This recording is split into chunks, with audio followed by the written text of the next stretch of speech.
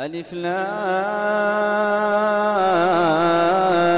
را كتاب أنزلناه إليك لتخرج الناس من الظلمات إلى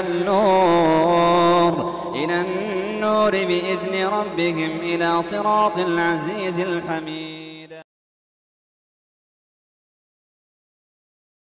الحمد لله رب العالمين والصلاة والسلام على المبعوث رحمة للعالمين نبينا محمد وعلى آله وصحبه أجمعين. اللهم علمنا ما ينفعنا وانفعنا بما علمتنا وزدنا علما برحمتك يا أرحم الراحمين. I'm extremely happy once again to be here in Dudley. And mashallah, tabarakallah, every time I come here, I see, mashallah, the effort of the brothers, and mashallah, tabarakallah, such a large place, and it's starting to get used more. People are starting to really get involved in the masjid, and that's something which is really pleasing to see. It's something that's very pleasing to see where we are now coming up to the month of Ramadan. Because we hope, inshallah, this will only increase in the month of Ramadan. And there will be even more people here and even more people making use of this fantastic facility that is a ni'mah from the ni'am, from the blessings of Allah subhanahu wa ta'ala. And inshallah ta'ala, we hope and we encourage the brothers that this is going to continue after Ramadan. And I believe you've heard a few words on this topic, but it doesn't hurt to repeat the words again and to emphasize to you guys how important it is that Ramadan is not a peak followed by a trough, but that Ramadan is a peak that continues and continues and continues, such that every Ramadan that comes is better than the last, and the month that follows it, whether that be Shawwal or the following months, you see within it that you are increasing yourself, you're building upon what you've done in Ramadan, and you're continuing, inshaAllah ta'ala, to play an active role in the masjid with the facilities that you have, and inshaAllah with the brothers and the sisters that are around you. Our topic today, after praising Allah and sending salutations upon the Messenger of Allah sallallahu alaihi wasallam and upon his family and his companions, is the topic of the fiqh of Ramadan. And I think it's important that we just define for ourselves for a moment what we mean by the word fiqh. And the word fiqh in the Arabic language, it means understanding, comprehension, to really understand something and to have detailed knowledge of something. And this is found in the hadith of the Prophet sallallahu alaihi wasallam, in which he said, "Man yuridillahu bihi khayra yufaqqihhu fid din." Whoever Allah wants good for, He gives him fiqh in the religion. He gives him understanding of the religion. And the meaning of fiqh here isn't that He gives him the fiqh as in the book of fiqh, or He gives him the fiqh of the prayer or the fiqh of Ramadan, but that He gives him understanding of the religion. He gives him knowledge and the ability to act upon it. And that's what we want to get out of today, inshaAllah ta'ala.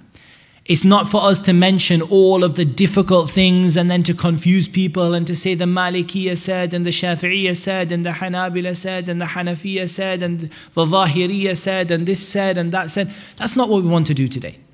What we want to do today is to get people to understand the month of Ramadan, to understand when it starts and when it finishes, to understand when the day begins and when the day ends, to understand who should be fasting and who shouldn't be fasting, to understand what breaks the fast and what continues the fast, to understand the essence of the fast. Both those things that are obligatory and those things that are optional. And the purpose of us understanding the fast is so that we can act upon what we know. And the best action in terms of learning Islam is that you learn something before you need it. So, bi'idhnillahi ta'ala, the time for learning whether or not your fast breaks is not the first day after Ramadan.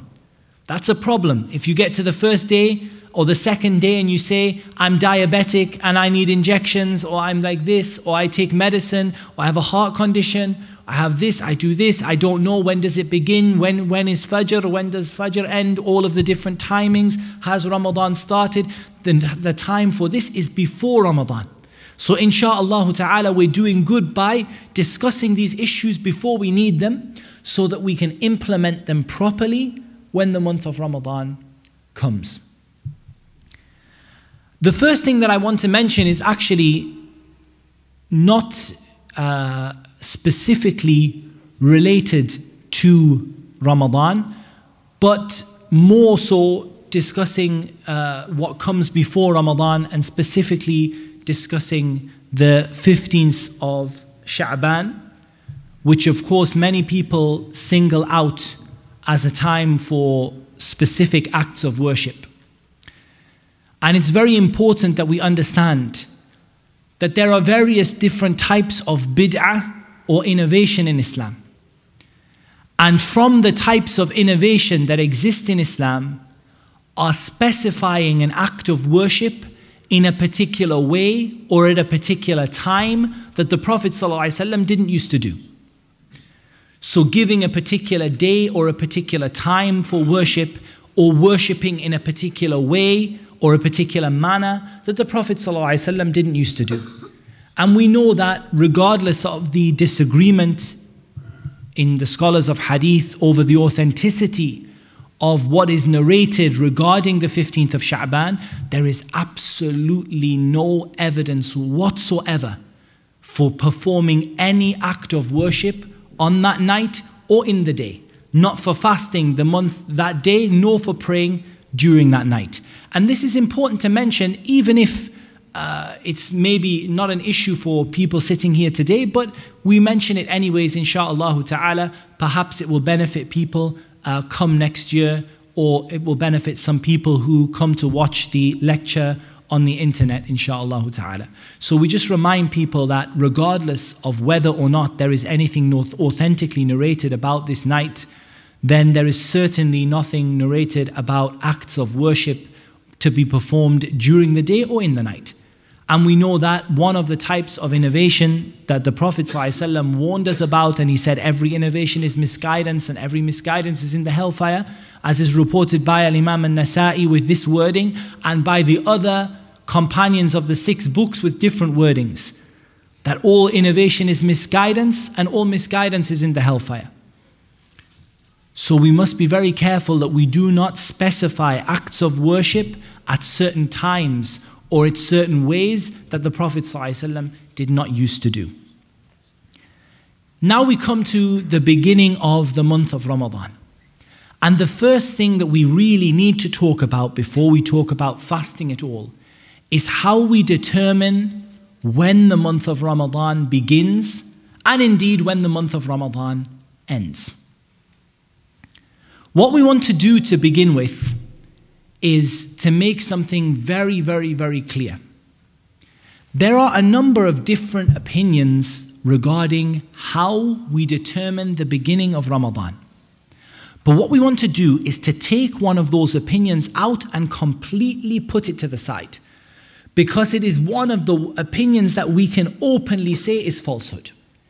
And this opinion that we can openly say is falsehood is the opinion of calculating the beginning of Ramadan using scientific instruments or charts or knowledge of the stars or any other method. This is absolute batil. And alhamdulillah, there are some types of disagreement that we can say are genuine and we can have respect for the people who hold them. And there are some kinds that are absolute falsehood. And we warn against them, and we warn against the people who spread them amongst the ummah. And from the worst of these, or from amongst the worst of these that relate to Ramadan, is the opinion that Ramadan should be calculated scientifically or through the stars and the charts and so on and so forth. And I'm going to explain to you why this is such a problem. And for example, typifying this is the website moonsighting.com, where they ridicule those people who spot the moon by their eyes, and they claim that your fasting is not correct, and they make you doubt the beginning of Ramadan and the end of Ramadan. These shayateen who spread this message into the ummah, they only seek to make you doubt in your deen. But Allah subhanahu wa ta'ala will complete His religion even if the disbelievers hate it. So subhanallah, there is a real, a real movement at the moment to ridicule those people who follow the sunnah with the regard to the beginning and the end of Ramadan. And to make them say that their methods are no more than the methods of ignorant Bedouins and fools who don't know any difference and have no knowledge. And this is what they would make you think about the Sahaba radiallahu anhum. Rather, this is what they would make you think about the Prophet sallallahu alaihi wasallam. But alhamdulillah, Allah subhanahu wa ta'ala and His Messenger sallallahu alaihi wasallam explained to us. The Prophet sallallahu alaihi wasallam said, "Sumu li ru'yatihi wa aftiru li ru'yatihi." And this hadith is narrated by in Sahih al-Bukhari and Sahih Muslim. Fast when you see it and break your fast when you see it, i.e. when you see the moon. And in another hadith, the Prophet ﷺ said, we are an ummah that does not calculate, or the wording to that effect. We are an ummah that does not calculate. We are an ummah that is illiterate. We do not calculate. We are an ummah who every single Muslim in this ummah is able to determine the beginning of the Ramadan and the end of Ramadan. But these people would restrict the beginning and the end of Ramadan to a handful of individuals who have the right technology or the right degree or the right PhD to be able to tell you. Alhamdulillah, our religion is not like this. Our religion is open to everybody, and Ramadan is not stopped from being understood by anybody. So alhamdulillah, anyone is able to determine the beginning and the end of Ramadan by their sight and by learning the shapes of the moon and when the new moon begins. One of the clearest evidences that this opinion is absolute falsehood is the statement of the Prophet ﷺ, فَإِنْ غُمَّ عَلَيْكُمْ فَاقْدِرُوا لَهُ. And this is narrated by Bukhari and Muslim as well. And it's very, very important that you understand this. The Prophet ﷺ said, if you are prevented from seeing it, i.e. by the clouds, then estimate the length of the month as 30 days. Okay, 30 days. Why is this so clear that it refutes the idea of calculating? Because, let us imagine for a second, that it's cloudy one day and we can't see the moon. If it's cloudy and we can't see the moon, then the Prophet ﷺ commanded us to fast 30 days. We know for a fact that the clouds don't stop the moon from coming. Right? The clouds don't stop the moon from coming. So the Prophet ﷺ is saying to you, the new moon is there, but the clouds are stopping you from seeing it. Prevent or delay your fast by a day or extend your Ramadan by a day. So he's clearly saying that regardless of whether the moon is there or not there, if you can see it or if you can't, then you begin your fasting or you finish your fasting at the end of the month. And if you can't see it, even though it's there, then you continue your fasting. And this is because this issue is what we call ta'abbudi. Let me give you a simple example. When you make wudu, you wash your hands and your mouth and your nose and your face and your arms, you wipe over your head and your ears, and you wash your feet. Let's imagine someone has just done that, and their water is dripping from their feet as we speak. It's still dripping from his beard. It's still dripping water. And then he breaks wind. Tell me, why does he wash his hands again and his mouth and his nose and his face and his arms and wipe over his head and wash his feet? When the place where he broke wind from, he doesn't wash. And why does he wash his hands when his hands are dripping wet with water? Because this issue of wudu is ta'abbudi. Allah is testing your obedience to Him. He is not scientifically testing whether or not you have broken wudu in this way or that. He is testing your obedience to Him. It is not a matter of science, because science, you cannot explain to me how a person can break wind and then wash his hands again. It doesn't make any sense. It's ta'abbudi. It's there to test your obedience to Allah Azza wa Jal. Likewise, the sight of the moon is something which is ta'abbudi. It's there to test your obedience to Allah. It doesn't matter scientifically whether it's there or it's not there. It's there to test your obedience to Allah Azza wa Jal. To test whether you're going to obey the Messenger sallallahu alaihi wasallam or disobey the Messenger. There are certain things in Islam that are related to physical, scientific actions. But a lot of the actions in Islam are there not for their scientific merit, but they are there to test your obedience to Allah from your disobedience. So in this way, we don't really care whether the moon scientifically is there or not. We care only about what the Prophet ﷺ commanded us to do. If you see it, then fast, and if you don't see it, then continue the month 30 days. Once we've thrown that opinion aside, we now come to 3 opinions which are genuine and bona fide opinions regarding the sighting of the moon and how we determine whether the month of Ramadan has begun or not. The first of those is that every Muslim community is responsible for their own moon sighting. Every Muslim community is responsible for their own moon sighting. The evidence that they use for this is the hadith that we mentioned, when you see it, fast. And so they said that this refers to the local community of Muslims or to the commanding person who is ruling the Muslims in that particular area. So if the moon, according to this opinion, is seen in Indonesia, but it is not seen in England, then according to this opinion, the people in England do not fast and the people in Indonesia fast because they have seen it as the Prophet ﷺ commanded and we have not seen it, so we do not fast. That is one opinion. The second opinion is the opposite. The second opinion says that wherever the moon is reliably sighted in the Muslim world, and I say reliably, so not those countries that decide the moon sighting politically or those countries that decide the moon sighting because we have to be different from the Wahhabis in Saudi Arabia, or those Muslims who decide the moon sighting on anything else, but those who decide it reliably. They have a reliable system for watching the moon, then wherever in the world it is seen, they begin. And the evidence they use for this is they say that the Prophet ﷺ, as the commander of all of the Muslims, he would determine the beginning of Ramadan based on the testimony. Of course, he could only get testimony from the local area because they didn't have mobile phones and, the internet and so on and so forth, so they couldn't communicate over long distances. And they say that it's important for the Muslims to be united for Ramadan to begin on a single day. And the third opinion is to say that the moon sighting is we are to take one country and to use that country as a template or as a center by which all the other Muslims can follow, and usually it's suggested that that country be Saudi Arabia. Now, one thing I'm going to say to you about these 3 different opinions is that none of them are free from criticism. All of them have problems with them in this world today. All of them have problems with them in this world today. If we take the issue of Saudi Arabia, what do you do if you can see the moon as plain as I can see you and you can see me here today, and Saudi Arabia is not fasting? So that has a problem with it. Likewise, all of the Muslims in the world getting together, the issue is, does this contradict the hadith, fast when you see it and withhold when you see it?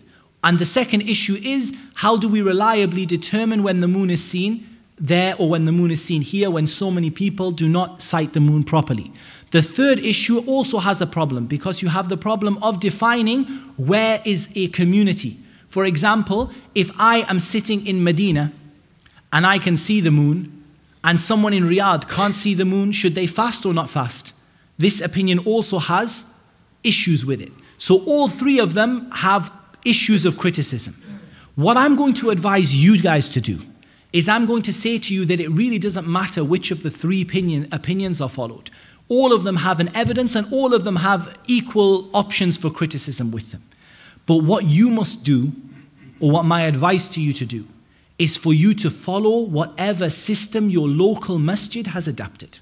So that your local masjid, you can all fast together on the same day and you can all break your fast together on the same day. So if your local masjid follows Saudi Arabia, that's no problem with that. They have their fatwa, they have some of the scholars who support this, and this is their decision.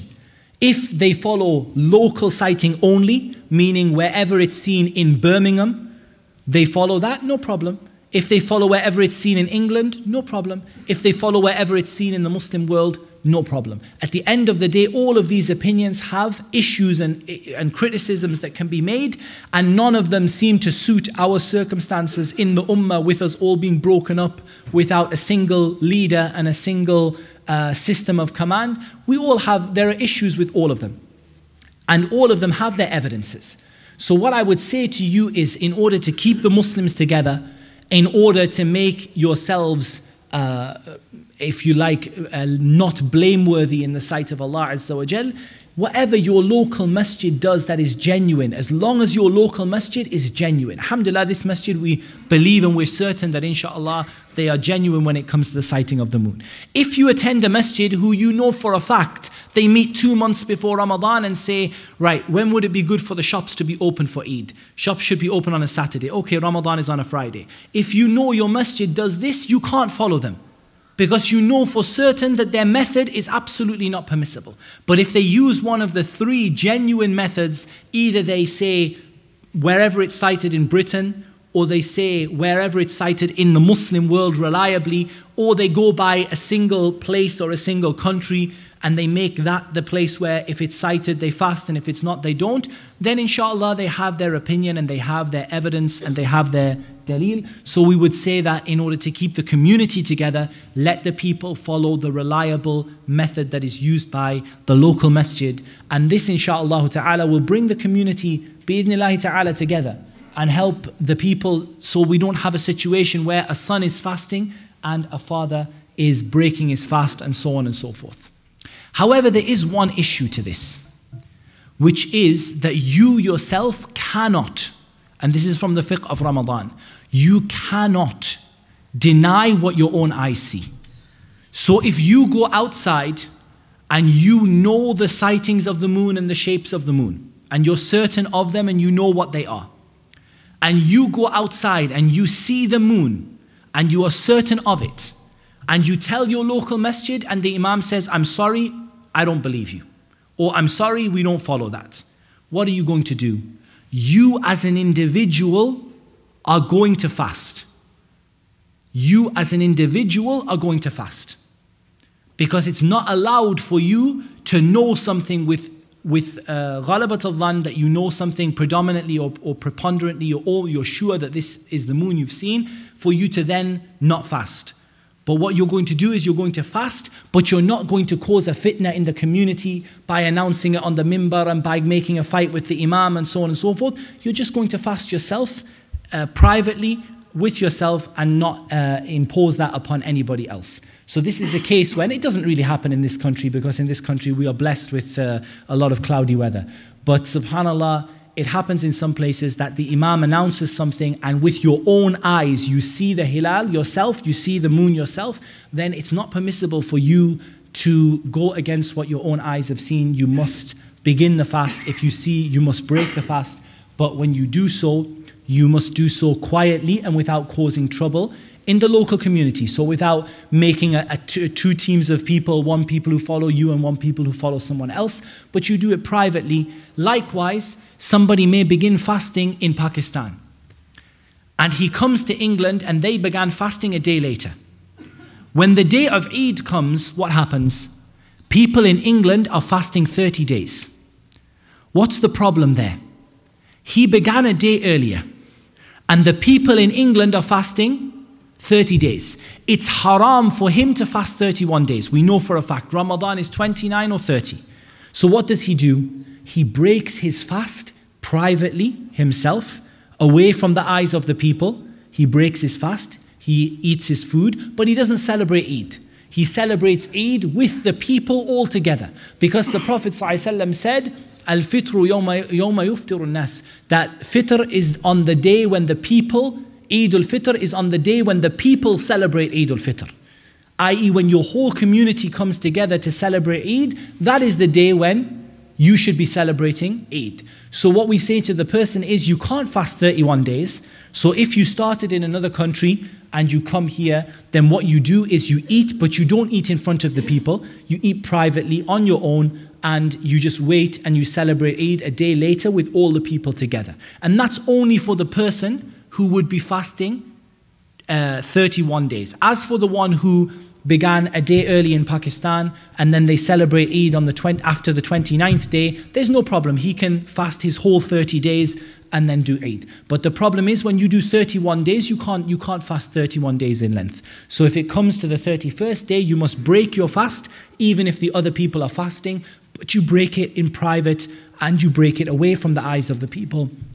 And then when the people celebrate Eid, you come and you celebrate Eid together with everybody.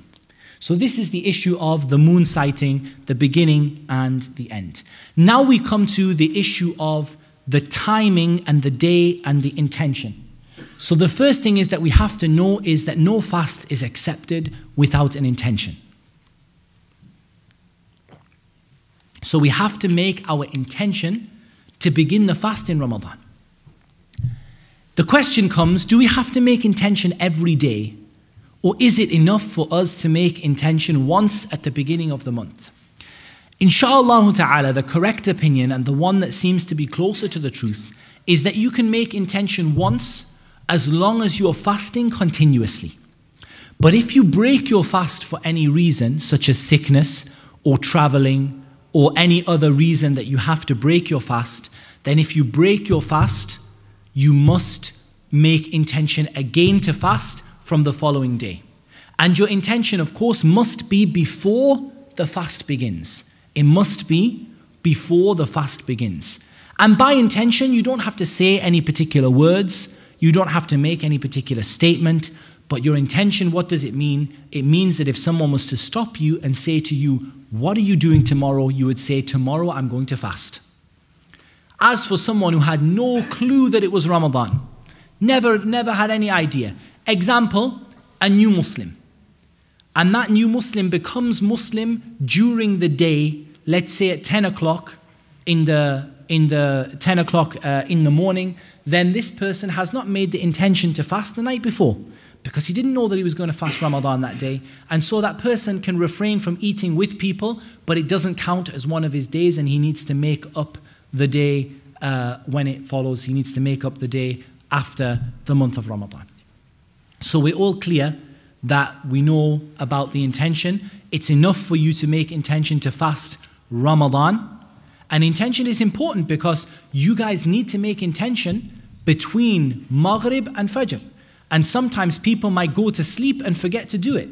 So it's important to know that you can have your intention for the whole month of Ramadan. You don't have to think, right, tomorrow I'm going to fast, tomorrow I'm going to fast. It's enough for you to make it for the whole month of Ramadan. But if you do break your fast for any reason, sickness or traveling, then once again, come Maghrib, you must make an intention that between Maghrib and Fajr, that when I wake up in the morning, I'm going to be fasting. And that's just simply a realization in your heart. A realization in your heart. And it does apply, even though it might sound strange, it does apply. Sometimes you're traveling and you think, oh, am I going to reach home or not reach home? And you reach home and 10 minutes after Fajr began. And if you didn't intend to fast, then you don't fast on that day. Yeah, so you have to have your intention to fast, and that intention needs to be made between Maghrib and Fajr. And when you make it, you can make it for the whole month of Ramadan as long as you don't stop fasting. So that gives you a good idea of the issue of the intention. Now we come to the issue of when do you begin fasting and when do you conclude fasting. Of course, we begin fasting at the adhan of Fajr, or at the time of Fajr. And obviously, I think everyone knows, but we have to make clear for everyone, especially because the video might later be seen by someone who's not Muslim, for example, that when we say Fajr, we're not talking about sunrise. Because a lot of people say this in English. They say Muslims fast from sunrise to sunset. Of course, we all know that we don't fast from sunrise to sunset. We fast from dawn until sunset. And dawn, or the particular dawn we are talking about, comes a long time before sunset, before sunrise, about an hour and a half or so. So we're looking at Fajr time until the sun sets at Maghrib. With regard to Fajr time, you'll notice that at least in Newcastle, the Fajr time differs amongst the different masajid. Again, my advice would be, genuinely, two things. Generally, go with your local masjid. Again, at the end of the day, everyone in your local masjid is going to be eating together. Go with your local masjid. But also use your brain a little bit. there are some times for Fajr that you go outside and it's light as day and the people are still eating inside. This, I don't know about Birmingham, but this happens in Newcastle. So if you find that the time is way off and it's obviously off, by looking at the sky, you come out and the sun's up in the sky and everyone's still eating, then you know that this time needs to be changed and you need to, stop eating a little earlier. But as long as the time is vaguely, and you go by what your local masjid, where you have your iftar and you pray, so that you can get everyone together, eating together at the same time, and breaking their fast together at the same time, inshaAllah ta'ala. So it's not a major issue about these differences in times, but do use your brain a little bit. If you do, I know there are some masajid who start fasting about an hour after we stop fasting, and when you go outside, it's light as day.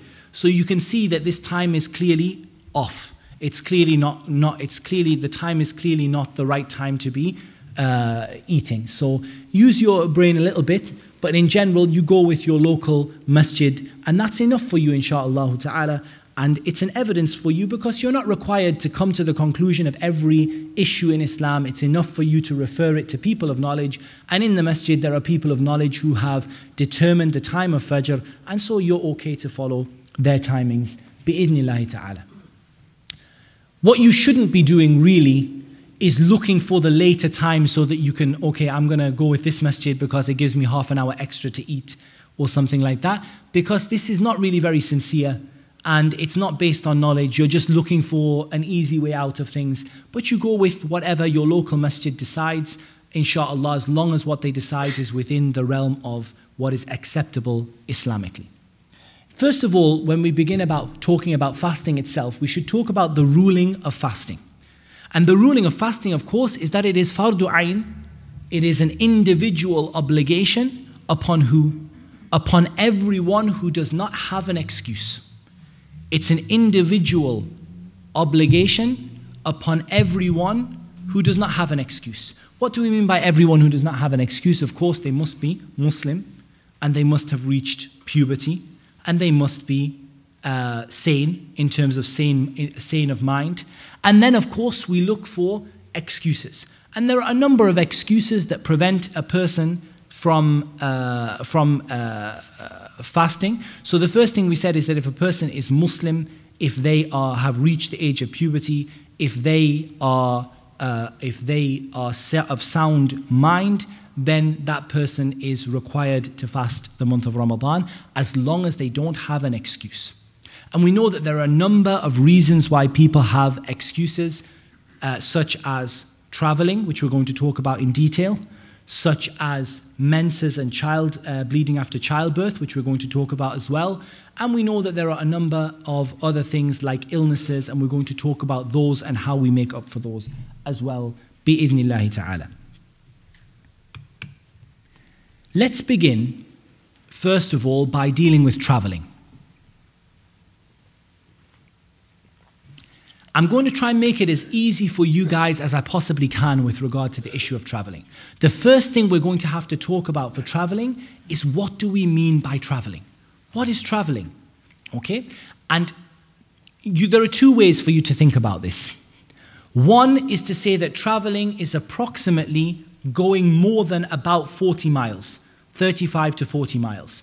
And I just want you to keep that in your mind as a rough estimate. So more than 35 or 40 miles distance, roughly this is one of the opinions for traveling.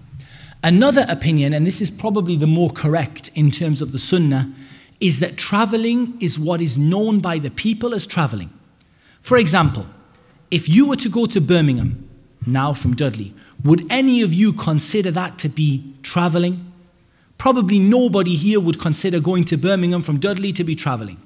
They would consider it to be a small journey, but they wouldn't pack a suitcase for it and live in a hotel and, shorten their prayers and so on and so forth. They wouldn't consider it to be traveling.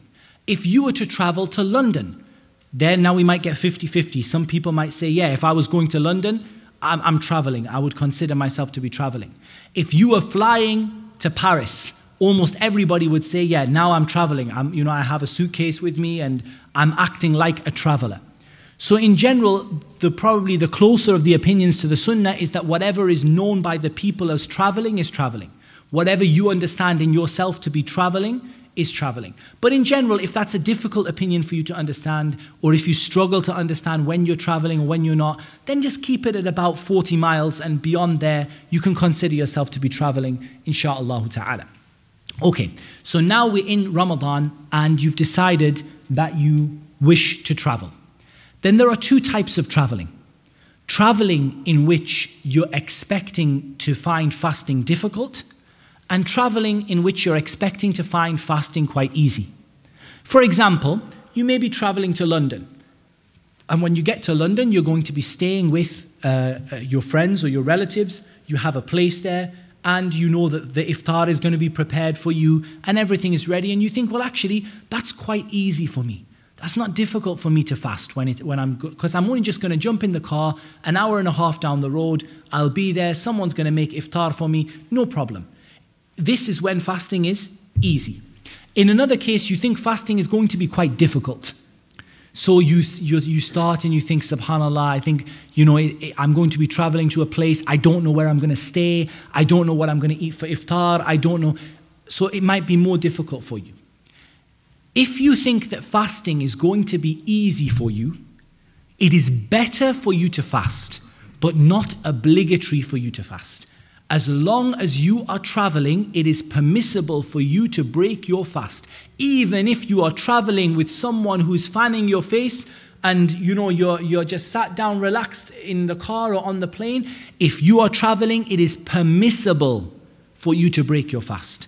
But if it's easy for you to fast, it's better for you to fast than it is for you to break your fast. If it's difficult for you to fast, it's better for you to break your fast than it is for you to fast. Because Allah Azza wa Jal doesn't want things to be difficult for you. يُرِيدُ اللَّهُ بِكُمُ الْيُسْرَ وَلَا يُرِيدُ بِكُمُ الْعُسْرَ. Allah wants things to be easy for you and not to be difficult. And this ayah was revealed regarding fasting. In the ayat of fasting in Surah Al-Baqarah, Allah wants things to be easy for you and doesn't want things to be difficult. So we understand with the traveler, as long as you are traveling, it is permissible for you to break your fast. But when is it recommended? If it's difficult for you to fast, it's recommended for you to break it. If it's easy for you to fast, it's recommended for you to keep it. That's simple. Everyone okay with the issue of traveling? And the next issue comes under what happens if you have began fasting in the morning and then you begin traveling. Of course, you can't break your fast until you start traveling. You can't, for example, say, okay, today I'm going to go to Paris at 5 o'clock in the afternoon, so I'll just break my fast from Fajr time. While you're in your city, you need to keep your fast. But you can break your fast as soon as you go beyond the city boundary. Okay? Now, you guys know better what that is for Dudley, but generally it's where the buildings stop and you go into open land. Okay? So if the buildings are completely attached between here and Birmingham, then you might wait until you got out of Birmingham as well. If there's a gap where Dudley clearly finishes and there's like nothing and then Birmingham starts, then as soon as you leave the boundary of Dudley and you've left where the houses stop and it goes into open land, then as long as you're intending to travel, you're aiming to go that distance, 50 miles, 100 miles, 200 miles, then you can break your fast if you wish. And of course you can keep your fast if you wish. And there's no harm in either. The Prophet ﷺ allowed some of the companions to keep their fast and some of them broke their fast. So there's no difficulty for you. If you're traveling, you want to break your fast, you may break it. If you want to keep it, you may keep it. It's better to keep it if it's easy. It's better to break it if it's hard. And you can break it as soon as you pass beyond the city boundary, which generally is where the houses stop and you get into open land. And this is where the companions would break their fast when they wanted to. Of course, if you break your fast when you're traveling, you need to make up for that fast. But you don't need to pay anything. You don't need to do any expiation. You don't need to do any istighfar because you haven't done something that's haram. It's completely allowed for you. All you need to do is to keep a total of the number of days and to make up for those days once Ramadan has completed. And when you do make up for those days, when Ramadan is completed, of course you should make up for them early because you want to get them in before the 6 days of Shawwal, inshallah, if you're able. If you are able, it's much better for you to complete them before the 6 days of Shawwal begin. So it's very important, if you are able, that you make them up nice and quickly so that they don't end up coming until the next Ramadan, and so that you're able to get out of the disagreement about whether you can fast the 6 days of Shawwal when you still have days owed from Ramadan or not. So the easier thing to do is what? Make them up. Couple of days after Eid, make them up, 1-2 days, then start your 6 from Shawwal, finish your 6 from Shawwal, and then you're done for the year, and it's written for you as though you fasted the entire year. So that is the issue of traveling. Now we come to the issue of sickness. Again, the issue of sickness broadly is exactly the same as the issue of traveling, in the sense that if you're not very well and you can keep your fast, you should keep it if you can. But if you're not feeling very well and you can't, and you're finding it difficult to keep your fast, don't keep it. Don't make things difficult. Allah doesn't like things to be difficult for you. He likes things to be easy for you. So don't feel guilty if you're feeling sick, you're feeling unwell, you've got a severe headache, and you're just really feeling rough, and you're saying, look, I really need to eat, especially when there's a fear that your sickness is going to get worse, then you should break your fast. But when it's easy for you, everyone gets a mild headache in Ramadan, everyone feels a bit hungry in Ramadan, everyone sometimes feels a little bit sick in the first few days, especially with the long days of the summer that we have now in the UK. So in this case, you should complete your fast, because it's not something that should stop you from fasting. But if it gets very severe and you feel very, very ill, especially if you have other medical conditions that it's likely to complicate, then of course you should break your fast and make up for it in another time when it's easier for you. Okay? So that's something. Now we come to those people who are unable to fast in Ramadan because of sickness.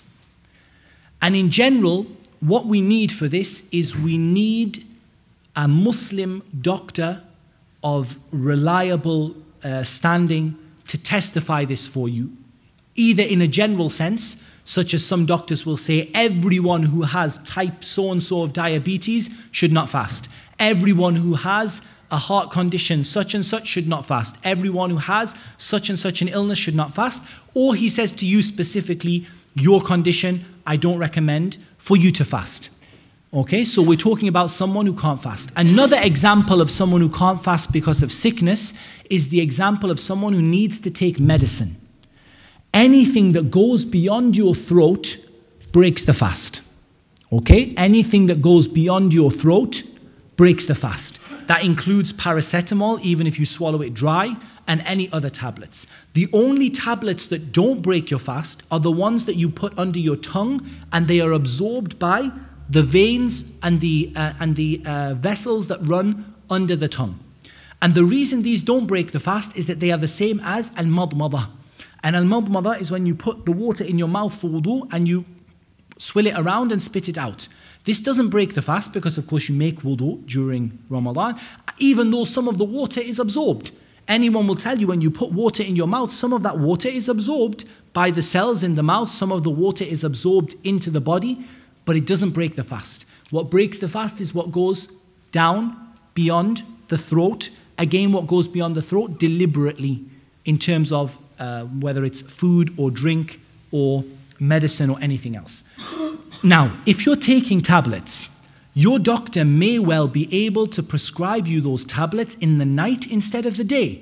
And you should push your doctor for this. If he says, no, you have to take your tablets 3 times a day, say, look, how about I take my tablets at 9:30, 12:30, 2:30, or something like that. He may say to you yes, and he may say to you no.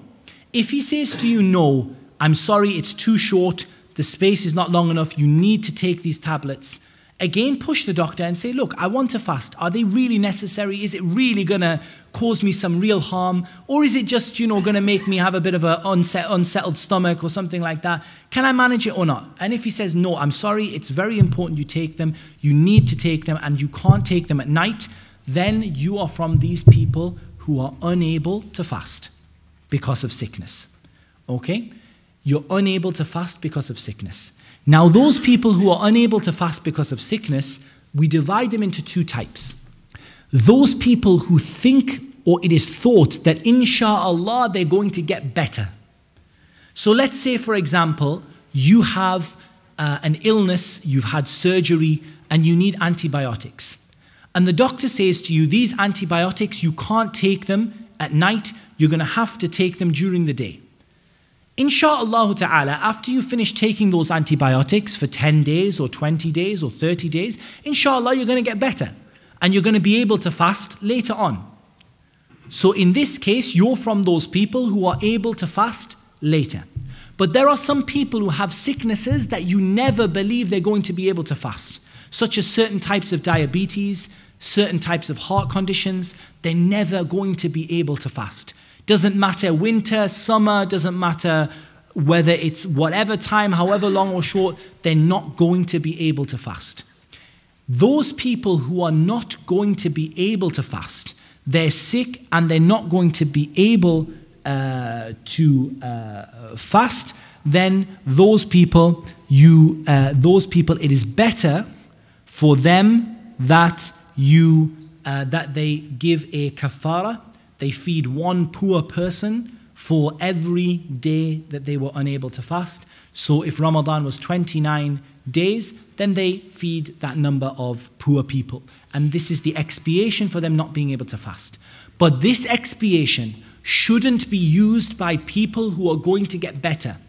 As for the people who are going to get better, insha'Allah, they don't pay anything.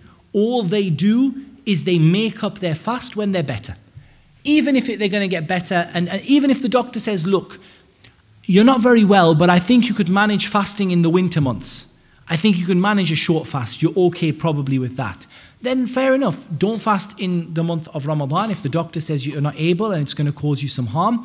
And make the time up when the fasts are shorter, if that's what the doctor says you're able to do. But of course, there are going to be some people who cannot make up their fasts. They're never going to get any better, not in the winter and not in the summer. And those people, insha'Allah ta'ala, what they are required to do is to feed a person for every day that they are unable to fast. And this is their expiation.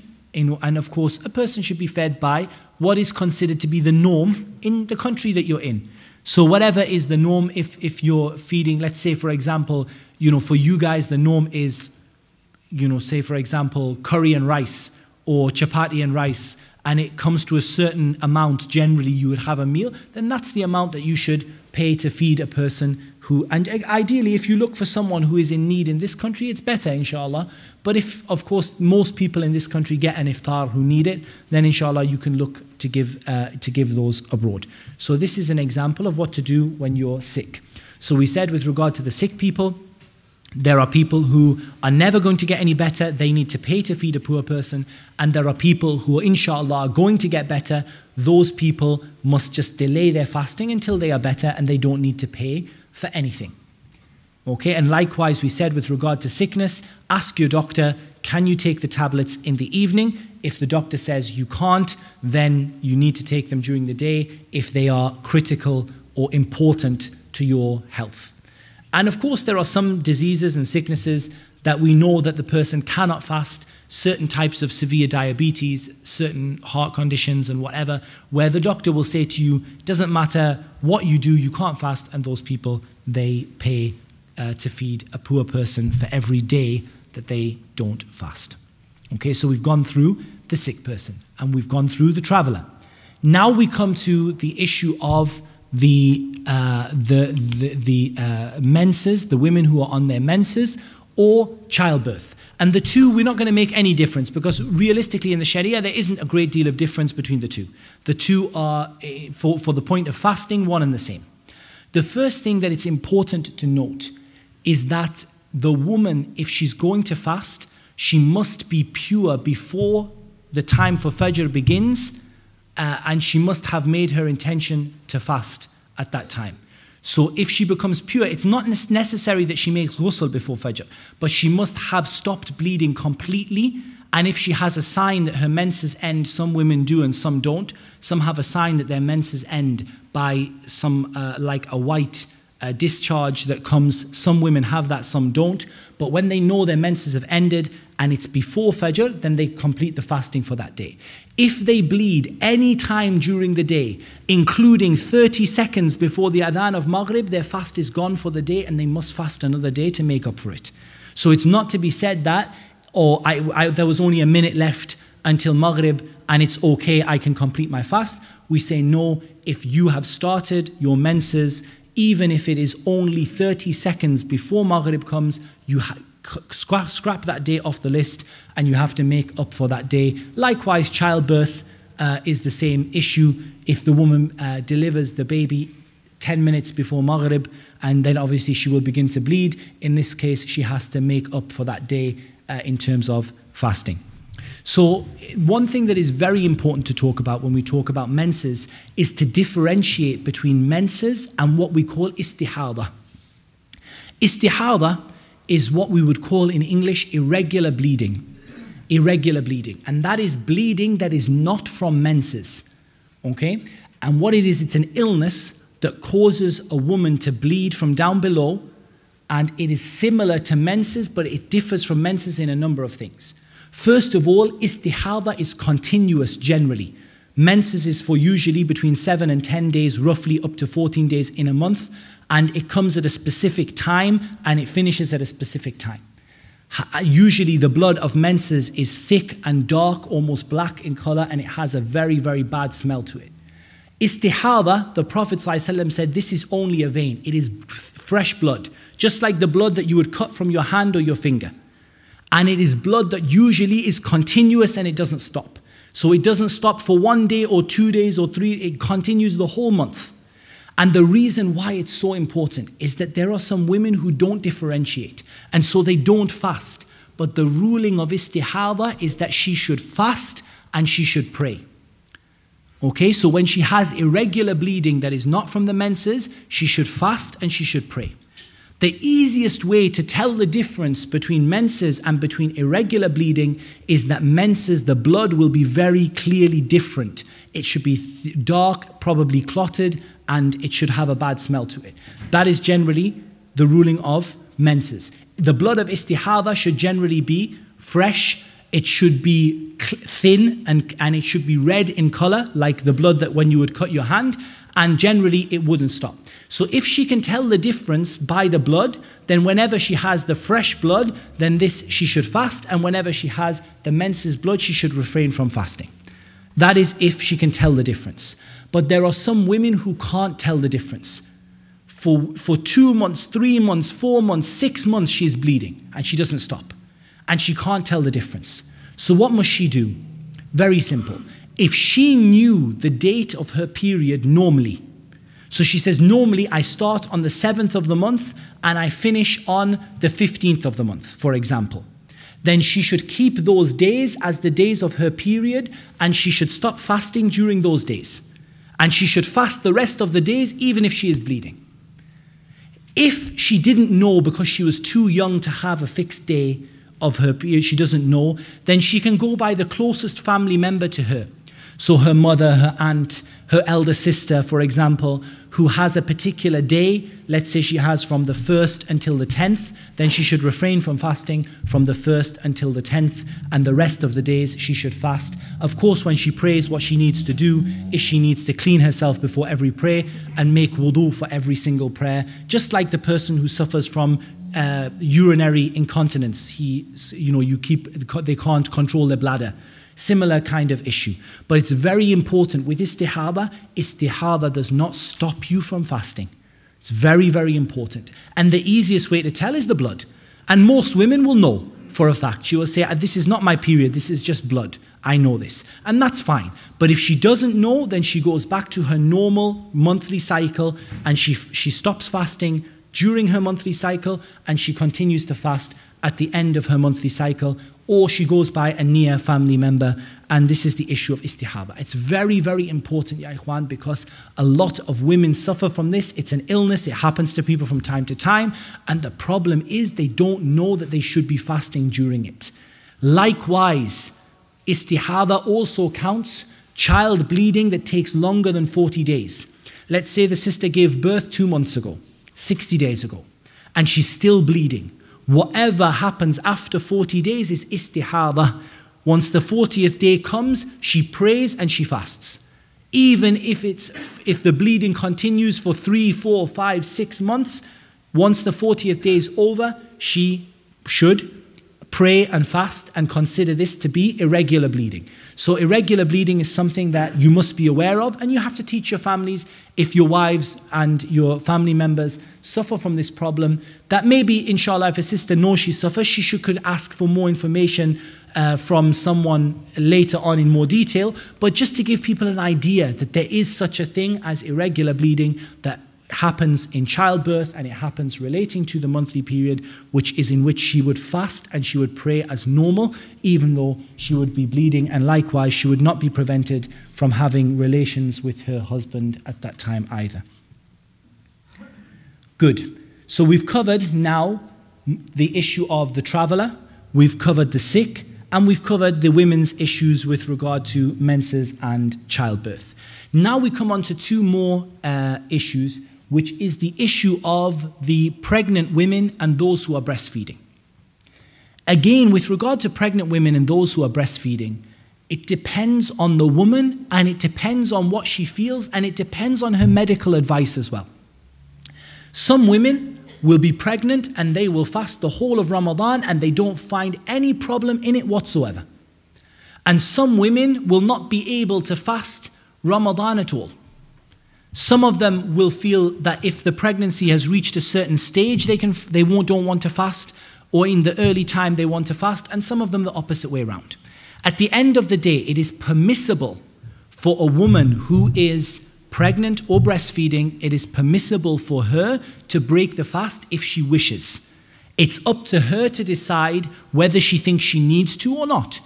She may say, whenever I fast and I feed the child, I feel the child is screaming, the child is hungry, the child is not settling, and therefore I want to break my fast. No problem. She may see, I've fasted before and I have no problem feeding the children. So it's entirely up to her. Of course, more than that comes the issue of medical advice. If the doctor says, I don't think you should fast, then of course you should heed the advice of the doctor, because the doctor may have other issues in mind, medical issues, medical history. So for the woman who is pregnant or breastfeeding, then for her it is permissible for her, if she wishes, to break her fast. And of course, if she breaks her fast, she would make up for the fast that she misses. However, what some of the scholars differentiate between two different situations in this regard. Two different situations in this regard. One is when a woman fears for her own health. She's pregnant or breastfeeding, and she fears for her own health. Her own health. And one is when she fears for the health of the child. Only. I'm fine, but I fear for the health of my child. Some of the scholars make no difference between them. They say there's no difference between this one and this one. But some of them make a difference between them. And if you make a difference, that's not a bad thing to do. Okay? What they say is, they say that the woman who only fears for her child, she only fears for her child, she should not only make up the day, but she should also pay to feed a poor person. Why? Because they say that she did not have a reason of being sick herself. She only broke her fast because of somebody else. So they say in this instance, she should give kafara, she should give an expiation of feeding one poor person, and she should make up the fast. Some of the scholars say she doesn't need to. What I would say to you is there's no harm in doing it just to be safe, to make sure that her fast is accepted in the sight of Allah. That if she says, especially if she's breastfeeding and she says, me, I'm fine, I can fast, but I'm frightened the children will become sick. She's frightened for someone else, not herself. It's better for her. I'm not going to say it's wajib, but it's better for her if she pays to feed a poor person and makes up the fast when she's no longer feeding as well. There is one more issue that relates to the issues of childbirth, that relates to the issues of pregnancy and breastfeeding, and that is what happens if she's pregnant one Ramadan, then she's breastfeeding, then she's pregnant, then she's breastfeeding, then she's pregnant, then so she goes 6, 7, 8 Ramadan and she doesn't fast. Does she still have to make up those fasts? In this case, the ulama, they say she does not make up the fasts. What she does, she pays for a poor person for every day and finishes with it.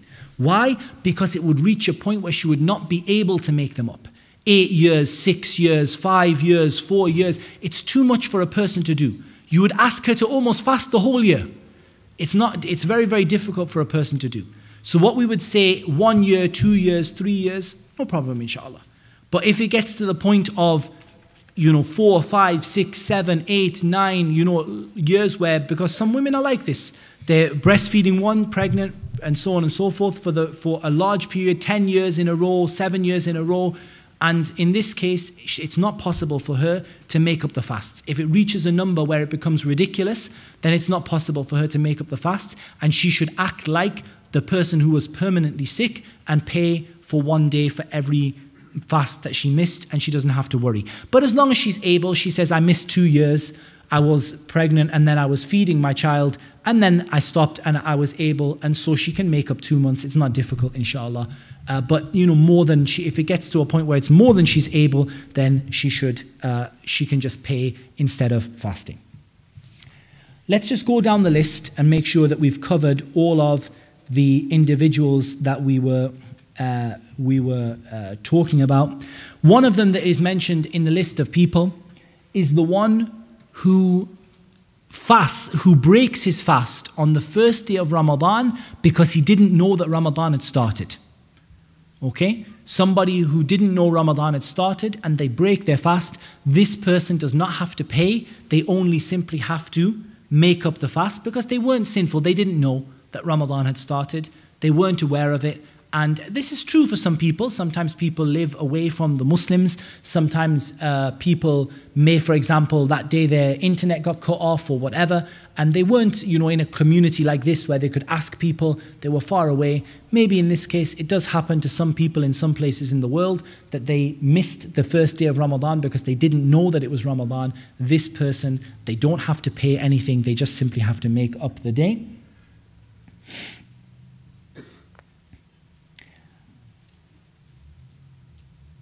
Okay, then we come to the issues of, we're gonna come to now the issues of what breaks the fast, and then when we come to the issues of what breaks the fast, we can then look at a couple of other instances like the one who deliberately eats in Ramadan or the one who has intimate relations during the day in Ramadan and what that person has to do.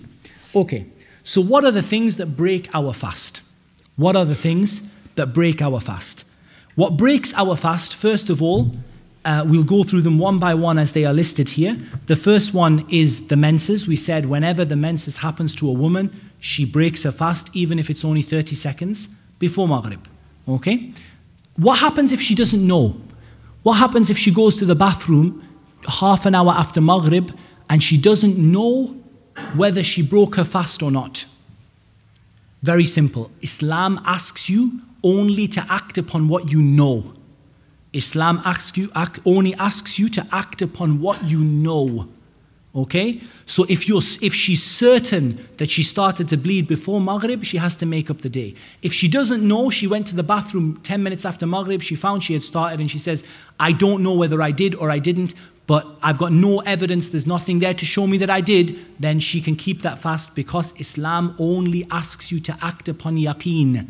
Likewise, if you don't know, did I break my wudu or not, but you remember making it, you don't have to make your wudu again because Islam only asks you to do what you are certain of. Okay, Islam only asks you to do what you're certain of. And we said likewise, the childbirth. We said, of course, that when a person passes away, if a person passes away before completing the day of fasting, then that day of fasting is an obligation that the person would possibly fulfill for them if they wished to do so.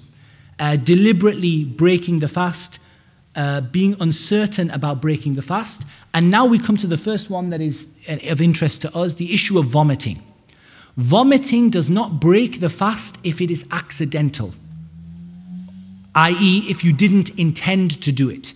But what breaks the fast is putting fingers down the throat to vomit, or drinking salt water in order to vomit, or drinking an emetic, medicine that causes you to vomit, all of these break the fast.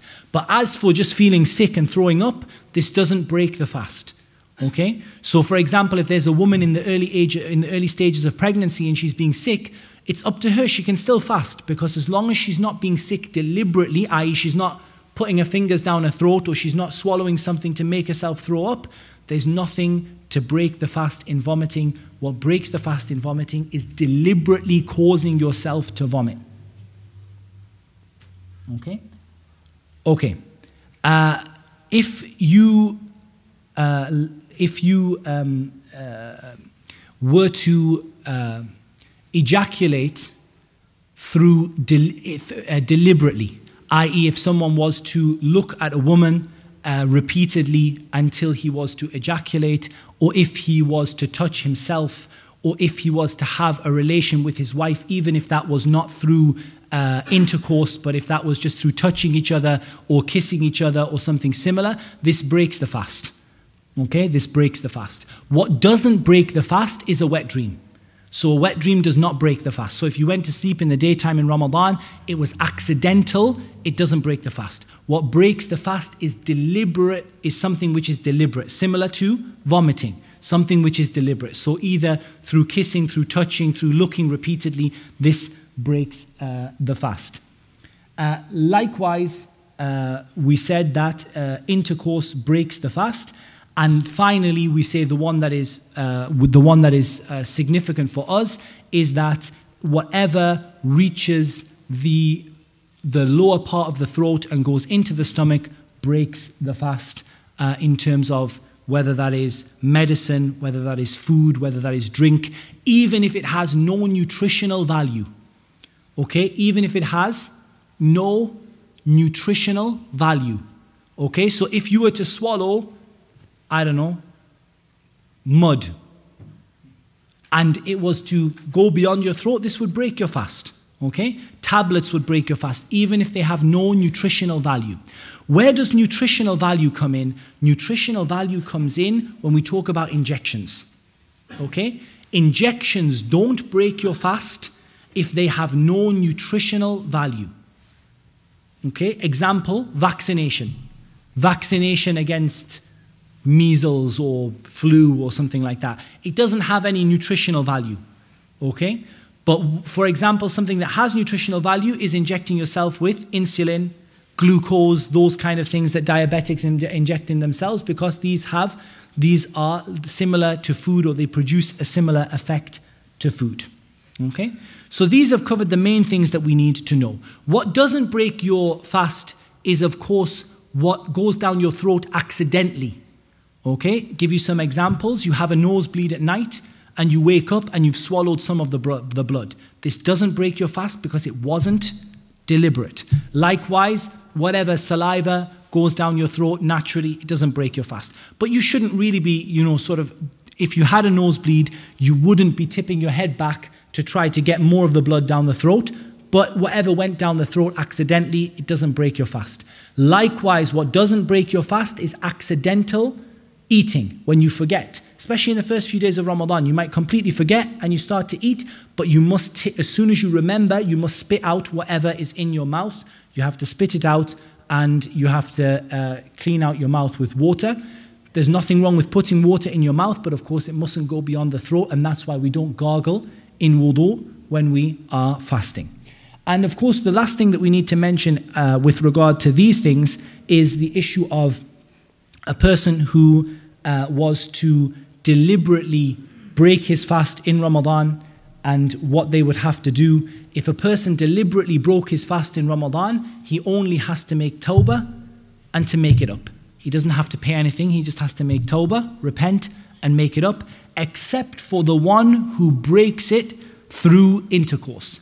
The one who breaks it through intercourse, this person has to do the kafara of intercourse in Ramadan. And this one is the one that is mentioned in the hadith from Abu Hurairah radiyallahu anhu, that a man came and he said, "O Messenger of Allah, I had intercourse with my wife while I was fasting." The Messenger of Allah ﷺ said, "Do you find that you are able to free a slave?" He said, "No." He said, "Are you able to fast 2 months continuously without breaking your fast?" i.e., day after day after day after day for 60 days?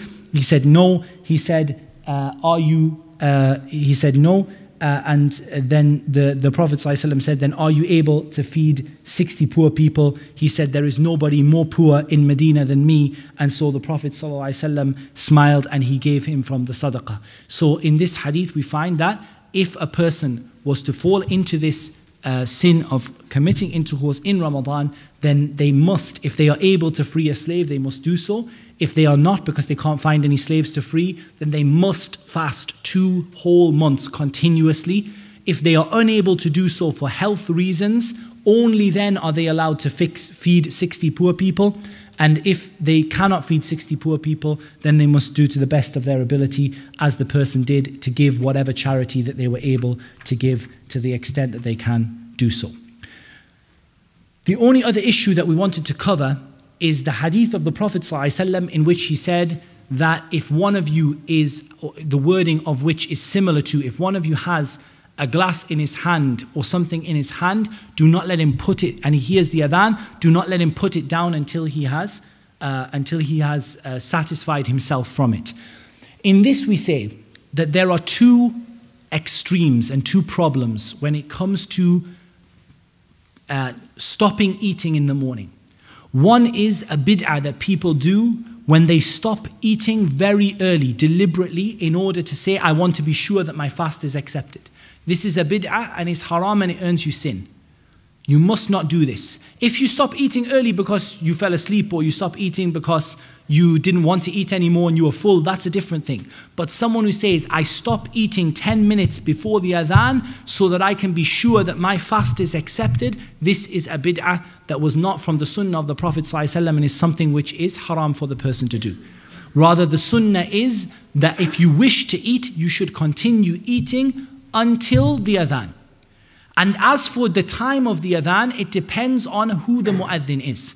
If the mu'adhin, you know for a fact he gives the adhan 1 or 2 minutes early, then do not put your drink down until you have drank what is in your hand and then put it down. So if you know the mu'adhin gives the adhan a minute early, finish your drink, finish your mouthful and put it down. If you know that the mu'adhin gives the adhan after Fajr has come in, then as soon as you hear the adhan, you must put down your food and drink, and you must not eat anything from it because the time for fasting has started. Okay, so in general, you should be eating right up to the time that you hear the adhan. If you know the mu'adhin gives the adhan a minute or so early or a few seconds early, then you can finish your mouthful and put it down, insha'Allah ta'ala. And of course, this adhan is the adhan for Fajr and not the adhan that wakes you up for tahajjud. Yeah, the adhan that is the adhan for the Fajr prayer. So what we want to see is people eating right up until the adhan. Unless, of course, they're full or they don't want to eat, that's not a problem. But what we don't want to see is the masjid 20 minutes, half an hour before the adhan, clearing up the food, nobody eat now, nobody eat, the adhan's coming in 20 minutes, because this is something which is not from the sunnah of the Prophet ﷺ. The sunnah of the Prophet ﷺ is to delay stopping eating and to quickly break the fast at Maghrib. The same thing goes for people who take 20, 30 minutes after Maghrib before they eat, and they say, I want to be sure my fast is accepted. No, as soon as you hear the adhan, break your fast. Because the Prophet ﷺ said this ummah will continue to have good in it as long as it as long as they rush quickly to break the fast. That is more than what we have time for in terms of all of the time that we've taken up so far. And jazakumullahu khairan for you guys listening. And inshallah ta'ala, we'll take time for some questions now quite quickly, because time is take a little bit longer. Hopefully, inshallah, that gave you a bit of an introduction to some of the issues, and hopefully that simplified some things for you. I will make a little warning, a note of warning, and say to you guys that there's no doubt that in all issues of fiqh there will be disagreements, and not everybody will agree, and not every scholar or student of knowledge will agree with everything that I've said. And at the end of the day, you're required to go to the person who you think is the most knowledgeable and to ask them until you get an answer that you think has evidence from the Quran and the Sunnah, and then to implement it, insha'Allah ta'ala. So whatever is correct from this is from Allah subhanahu wa ta'ala as a mercy and a blessing, and whatever is in error is from myself and from the shaitan. Subhanakallahumma wa bihamdika ashhadu an la ilaha illa anta astaghfiruka wa atubu ilayk. Jazakallah, Shaykh. I've had a dozen or so questions text through to me, but we'll take some questions from the floor first.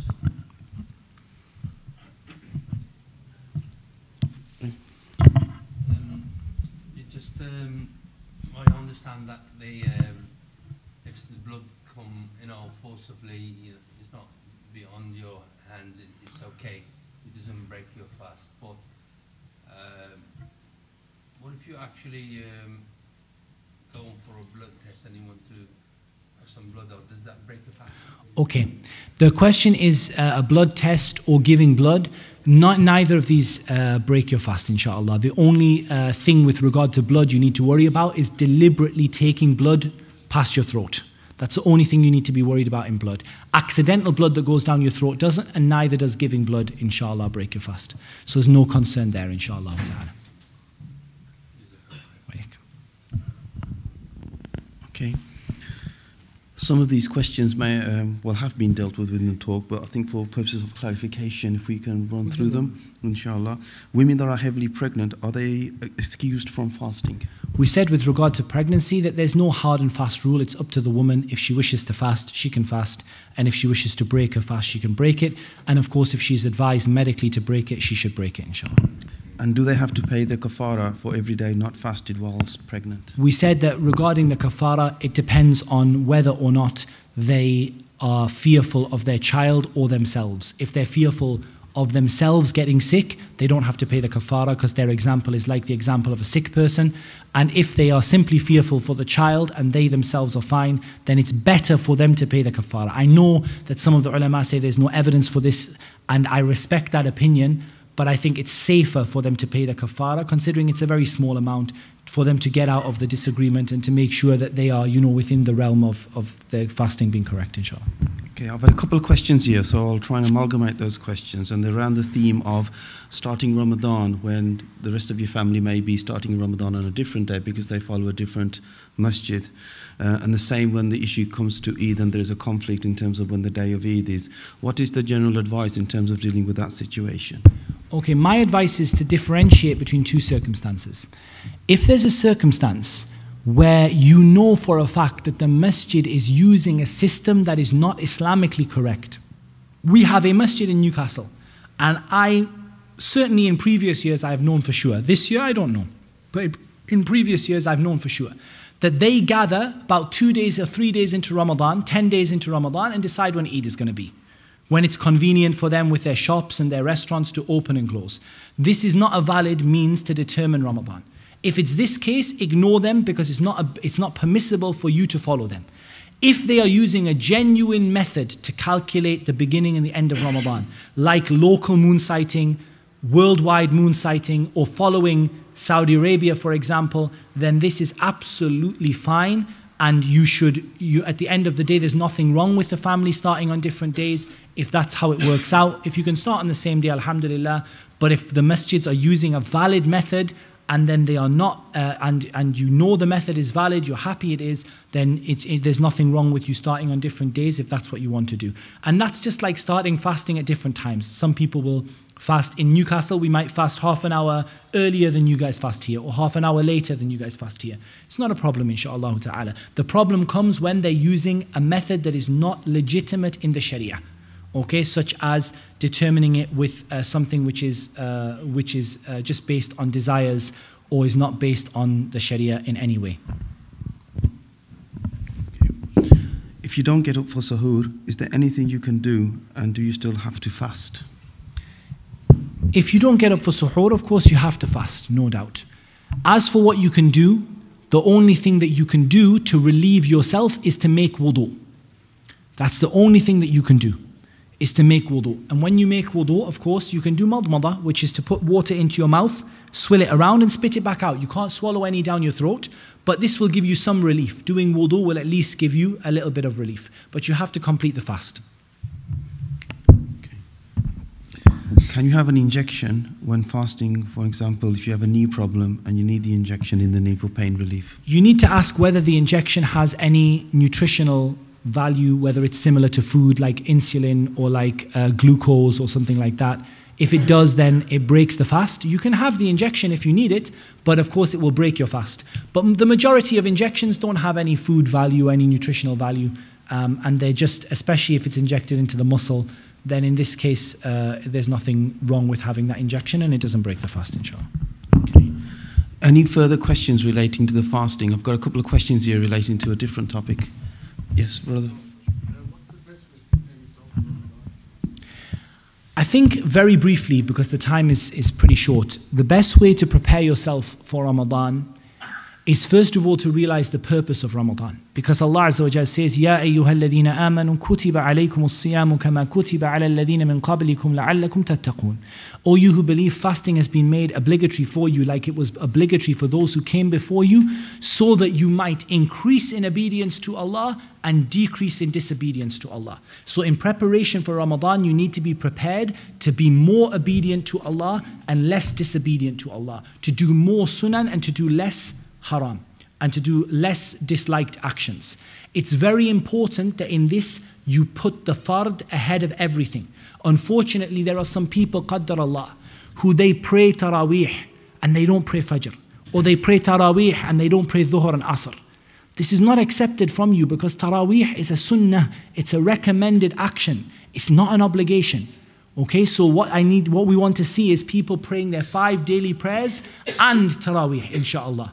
But if you're going to leave one of them, then leave Taraweeh and focus on the 5 daily prayers, because these are those that are obligatory for you. And you can't come close to Allah except by those things that Allah has made obligatory. You can't come close to Allah by the optional deeds. So focus on the obligatory. As for the optional deeds, things like Taraweeh, things like standing in prayer, things like reciting a lot of the Quran, these are all things you need to be focused on in Ramadan, and memorizing and acting upon it and learning it. As for the end of Ramadan, then what you need to focus on is continuing your efforts after Ramadan. Because the sign that someone's deeds have been accepted is generally what? That they are given the ability to continue doing good deeds after that.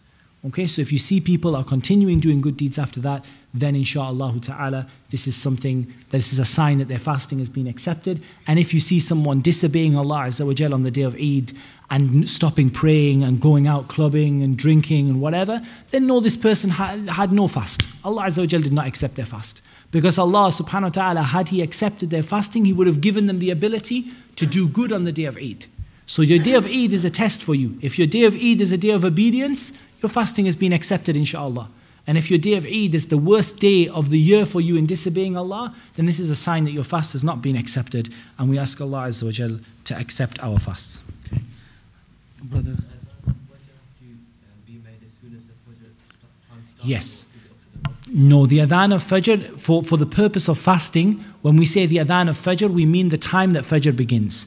We don't mean necessarily the masjid someone doesn't come in till half an hour afterwards.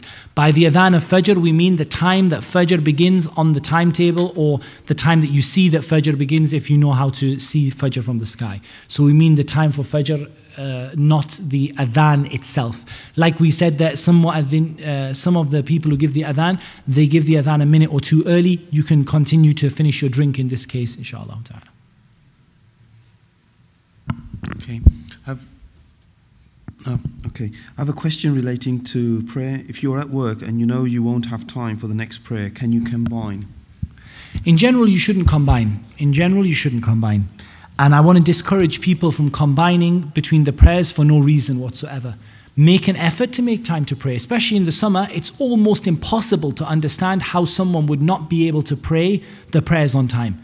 But if there is the odd occasion, and I say the odd occasion, not every day, the odd occasion when it's difficult for you to pray because of an appointment, or because of a big problem at work, or because you fear the time is going to go, then you can combine between the prayers even if you're not a traveler, inshallah ta'ala. But combining between the prayers should be occasional, and it should not be every single day. Likewise, if because of the summer it's very late and you feel very tired one day and you're falling asleep, you can combine between Maghrib and Isha. But don't do so every single day, because this is, and especially don't leave the masjid empty for one of the prayers, inshallah ta'ala. Okay, Sheikh, you've answered the next question was regarding combining the Maghrib and the Isha prayer if you're going to work the next day. I said that, inshallah, regarding this, that if a person does it occasionally, there's no harm in this, but it should not be done on a regular basis. No regular practice. Brother Rashid.